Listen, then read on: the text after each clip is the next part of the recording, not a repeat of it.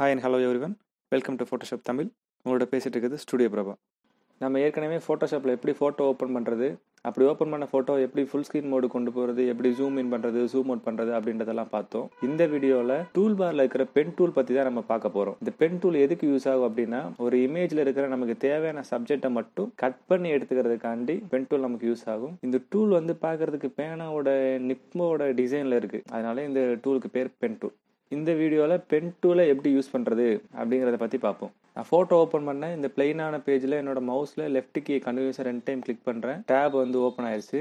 நான் இந்த படத்தை ஓப்பன் பண்ணுறதுக்கு இந்த படத்தை செலக்ட் பண்ணி இங்கே இருக்கிற ஓப்பன்ற ஆப்ஷனை வந்து கிளிக் பண்ணுறேன். படம் வந்து ஃபோட்டோஷாப்பில் ஓப்பன் ஆயிடுச்சு. இப்போ இந்த படத்தை ஃபுல் ஸ்க்ரீன் மோடு கொண்டு போகிறதுக்கு கீபோர்டில் இருக்கிற எஃப்பை கிளிக் பண்ணுறேன். படம் வந்து ஃபுல் ஸ்க்ரீன் மோடுக்கு போயிடுச்சு. நான் இப்போ பென் டூலை எடுக்கிறதுக்காண்டி என்னோட கீபோர்டில் இருக்கிற பியை கிளிக் பண்ணுறேன். பென் டூல் வந்து செலக்ட் ஆயிடுச்சு. இல்லை நீங்கள் மவுஸ்லேயும் கூட நீங்கள் வந்து இந்த டூல் பார் இருக்கிற பென் டூலில் வந்து நீங்கள் கிளிக் பண்ணி எடுத்துக்கலாம்.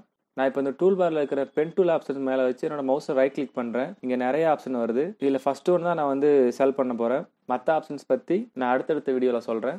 அதே மாதிரி மேலே இருக்கிற பாரையும் பார்த்துக்கோங்க. நாங்கள் என்ன கிளிக் பண்ணி வச்சுருக்கன்றதை பார்த்துக்கோங்க. சேம் நீங்களும் அதே மாதிரி கிளிக் பண்ணி எடுத்துக்கோங்க.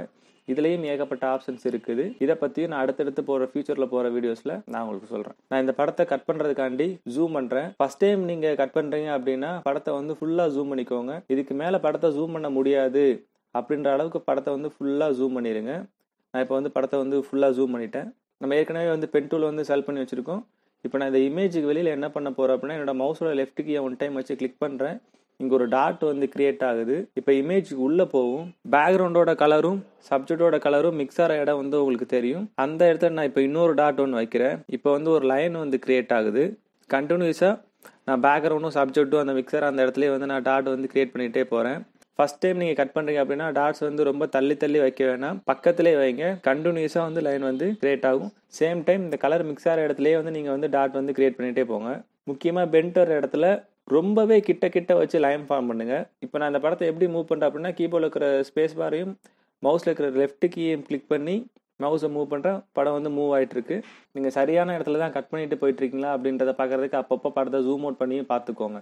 இப்போ பார்த்தீங்க அப்படின்னா நம்ம வச்ச அந்த டாட் லைன் வந்து கிளியராக தெரியுது, நல்லாவும் கிரியேட் ஆகிருக்கு. மறுபடியும் படத்தை ஃபுல் ஜூம் பண்ணுறேன். ஸ்கின் கிட்ட வரும்போது இன்னுமே ஷார்ப்பாக கட் பண்ணுங்க. ரொம்ப உள்ள தள்ளியும் போயிட வேண்டாம், சேம் டைம் வந்து ரொம்ப வெளியிலையும் கட் பண்ணிட வேண்டாம். அந்த கலர் மிக்ஸ் ஆகிற இடத்த வந்து நோட் பண்ணி வச்சுக்கோங்க. கரெக்டாக அந்த லைன்லேயே ஃபார்ம் பண்ணி கட் பண்ணுங்க. ஏன்னா ஃபர்ஸ்ட் டைம் கட் பண்ணுறதுனால நம்மளால் வளர்ச்சிலாம் கட் பண்ண முடியாது. சேம் டைம் பெண்ட் வர இடத்துல எல்லாமே ரொம்ப கிட்ட கிட்ட வச்சு டாட் கிரியேட் பண்ணுங்க. இப்போ நான் வீடியோ வந்து ஃபாஸ்ட் மோஷனுக்கு மாற்றிட்டேன், பிகாஸ் ரொம்ப டைம் ஆகும் அப்படின்றதுனால. இப்போ நம்ம ஹேர் கிட்ட வந்தாச்சு.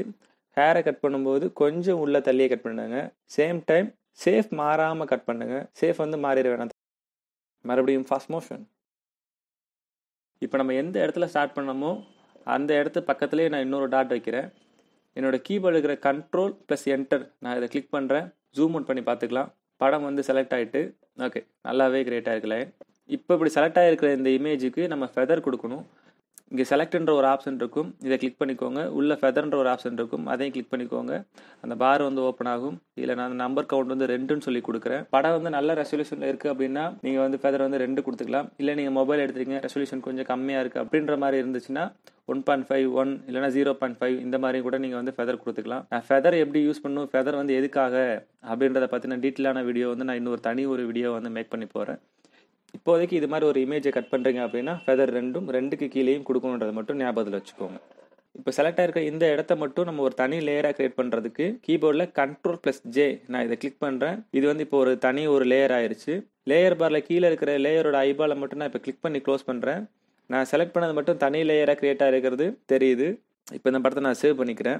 இப்போ நம்ம பென் டூலை வச்சு எப்படி ஒரு படத்தை வந்து கட் பண்ணுறது அப்படின்றத நம்ம பார்த்தாச்சு. இந்த படத்தை எப்படி கலர் கரெக்ஷன் பண்ணுறது, ஃபேஸ் டச்சப் எப்படி பண்ணுறது, எப்படி பேக்ரவுண்ட் சேஞ்ச் பண்ணுறது அப்படின்றத பற்றிலாம் நம்ம அடுத்தடுத்து வர வீடியோவில் பார்ப்போம். அது வரைக்கும் டாடா பை பாய். நான் ஸ்டுடியோ பிரபா.